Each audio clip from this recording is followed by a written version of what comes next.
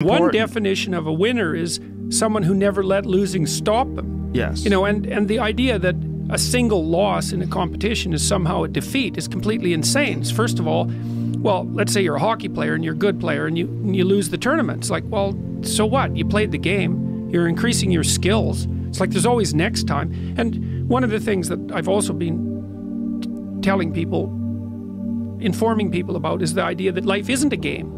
It's a series of games. And the right ethic is to be the winner of the series of games.